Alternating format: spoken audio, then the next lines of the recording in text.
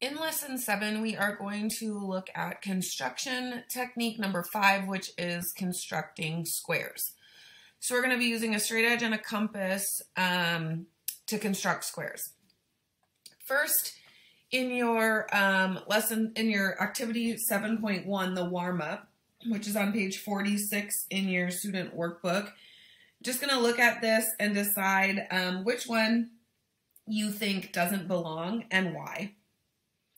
There's really not a wrong answer to this. You can make a justification for all 4 of these for why they don't belong. So in class, a couple people came up with A doesn't belong because it's the only one that's shaded. B doesn't belong because it is the only one that doesn't have all the sides equal lengths. So it's the only one that's not equilateral. If you're looking on here versus your textbook, you can see it's also the only one that's outlined in blue. Part C, or letter C, they said didn't belong because the perimeter adds up to 4, where the other perimeters add up to 8. And then D was said that it doesn't belong because it's the only one that's not a 4-sided figure or a quadrilateral. So whatever you saw, any of those, maybe you saw a different justification. Also, like part A is the only one that doesn't have a 1. Part B is the only one with a 3, something like that. All right, then let's take a look at what do we know about squares to get ready for activity 7.2.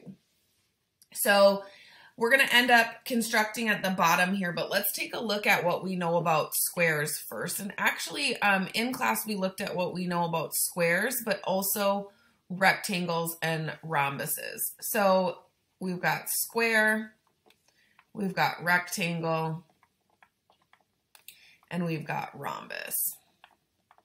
So some things that people said that they know is that all of these have 4 sides. Okay, so all of these shapes are quadrilaterals.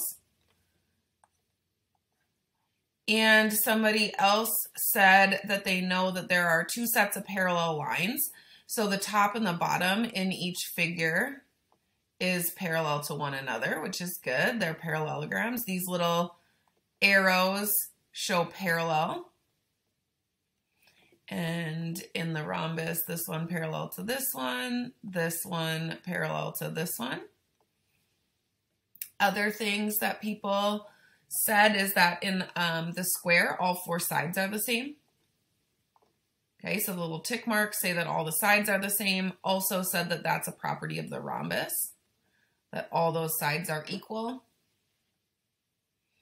In a rectangle, also that we've got 90-degree angles here. And same thing in a square.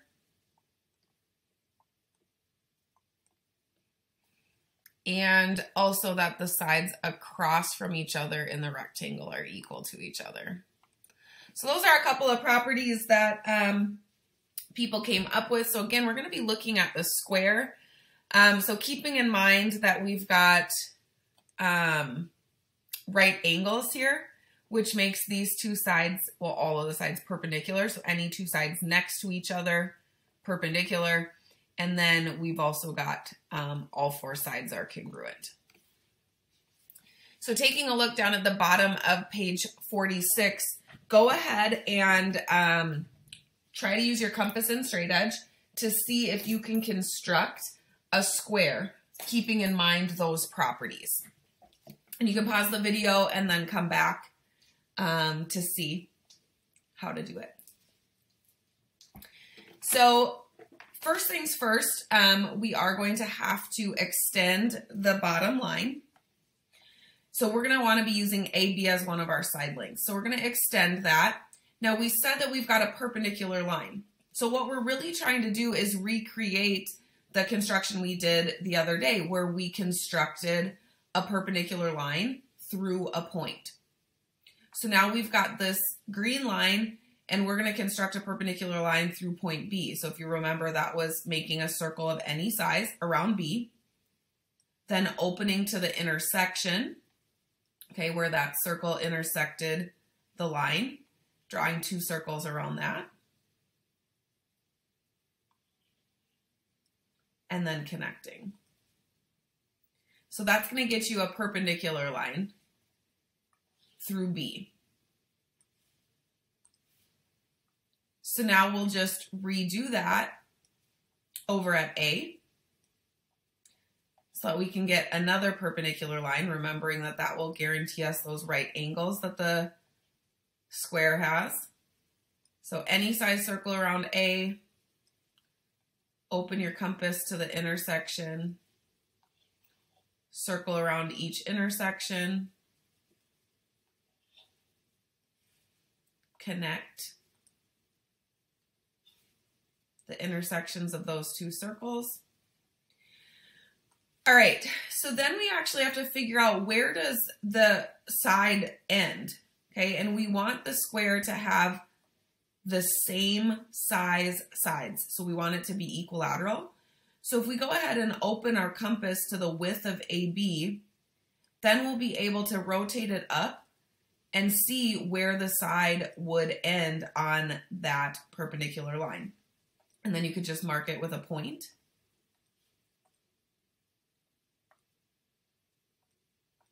So we know that that's where the next vertex is going to be, because that guarantees that that side is the same as AB.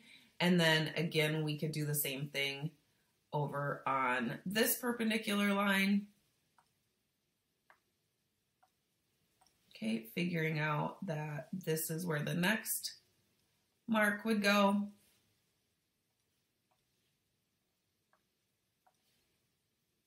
Okay, so there's the next point, and then you'd just be able to connect your square.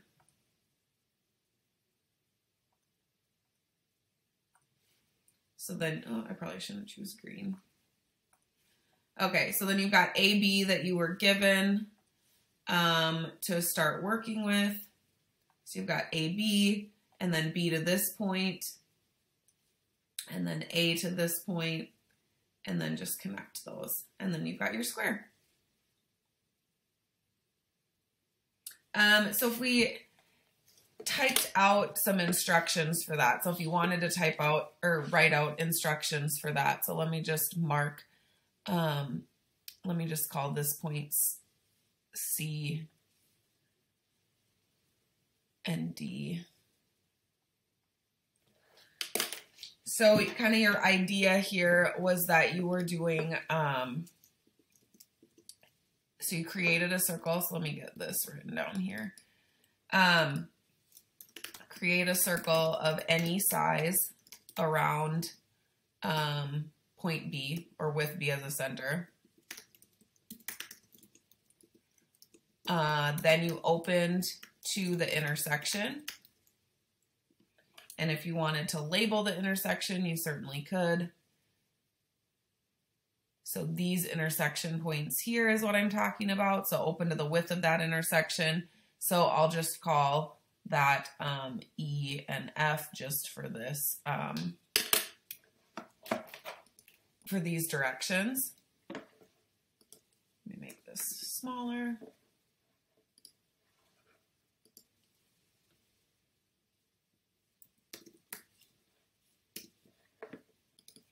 Okay, so open to the intersections,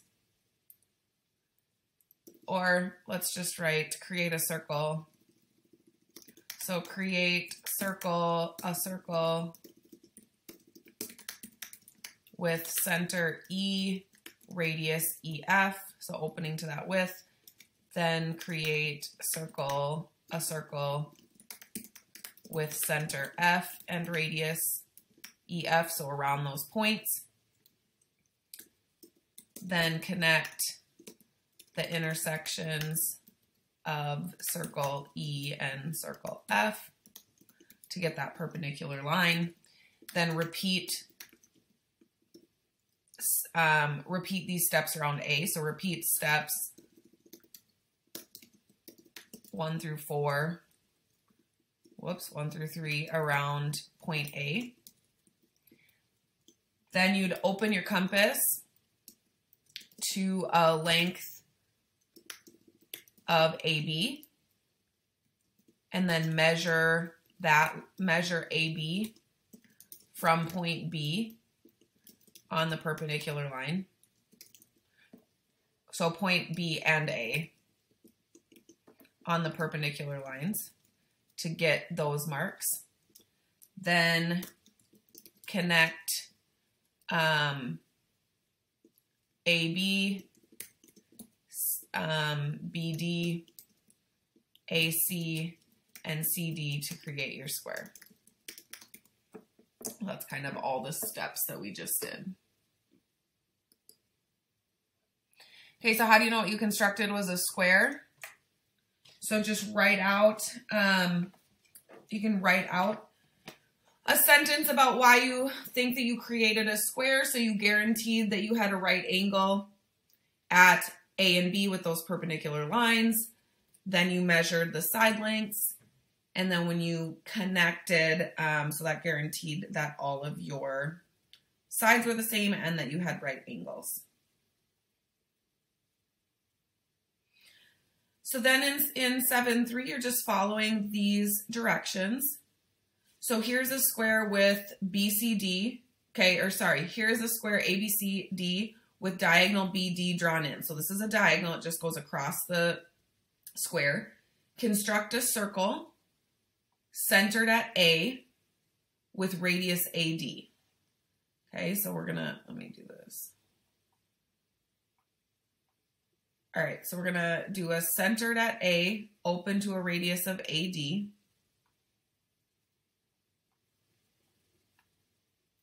Draw a circle.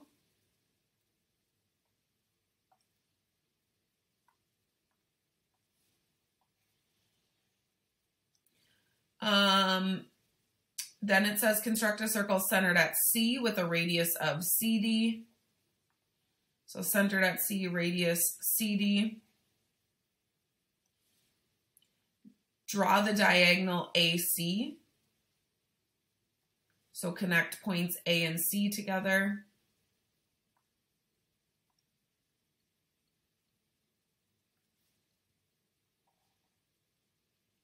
And then come up with a conjecture about AC and BD. So conjecture, remember, is just a guess. So you're just coming up with a guess here of what you think the relationship is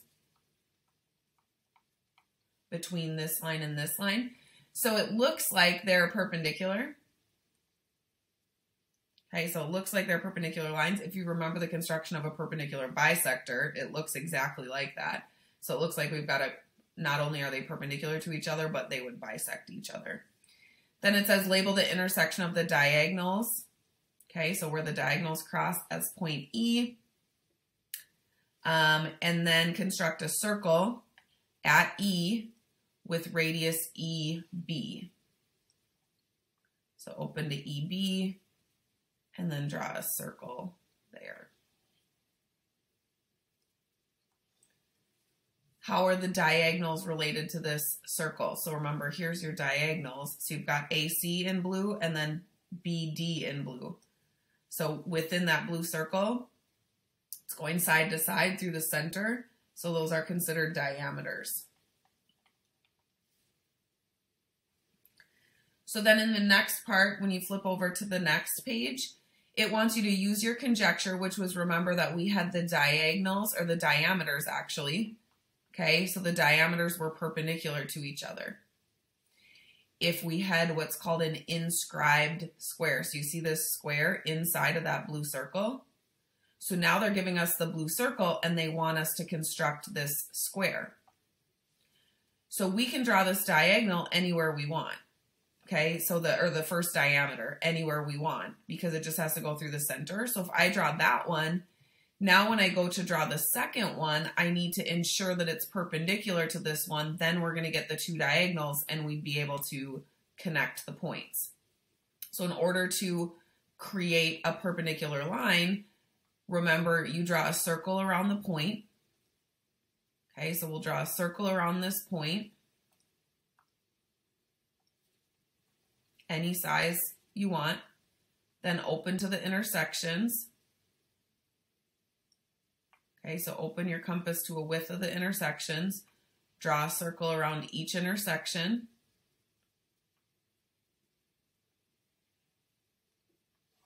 then connect those intersections, and you'll end up with a perpendicular line. Make sure you extend it all the way to the other side. So now you've got those two perpendicular diagonals.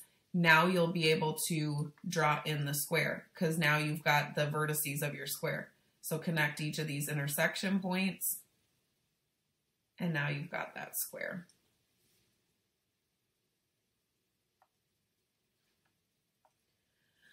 All right, so looking at what we did, so you constructed an equilateral, so you've now constructed an equilateral triangle, a regular hexagon, and a square, each that can be inscribed in a circle. So each of these, so with the equilateral triangle and the hexagon, remember those were from the same construction where you drew all 7 circles. Each of these is an example of a regular polygon. So regular polygons means equal sides and angles. So when we're looking at a regular triangle, it looks like this. A regular hexagon looks like this. Okay, and then we've got a regular quadrilateral, better known as a square, here. So you end up with all sides and angles being equal. So all of these sides being equal, all of these angles being equal. Okay, in a hexagon, all of these sides being equal. And then again, all those angles being equal. And in a square, same thing. And in a square, we know that these are 90-degree angles. So all equal sides, all equal angles. So starting with any of these shapes with construction, would starting with any of these help you make other regular polygons? So you can think about that. So again, that's what regular is. Inscribed, so remember this is inscribed, where all the vertices are on the edge of the circle.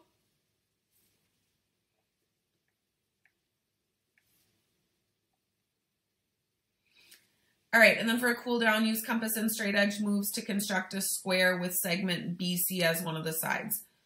So remember that the first thing that you would do to start this is extend side BC. Then you would draw, a circle around BC, any side length, or sorry, any size length, open to the intersection, circle around each intersection,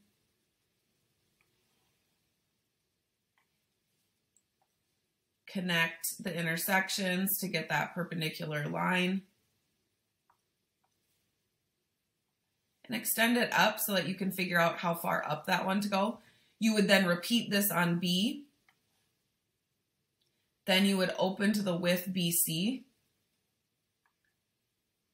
and measure up that perpendicular line, keeping that opening so you can figure out where the point of the square needed to be. So then right here, and then you do it again on this one, and then you could connect all 4. All right, so hopefully you now know how to construct a square inscribed in a circle and constructing a square using a given set of points. Remember, this one was getting the perpendicular diagonals, and then this one was what we just did in the cool down. And then don't forget to do the check your understanding problems in your student workbook. You can find them on pages 50 to 52.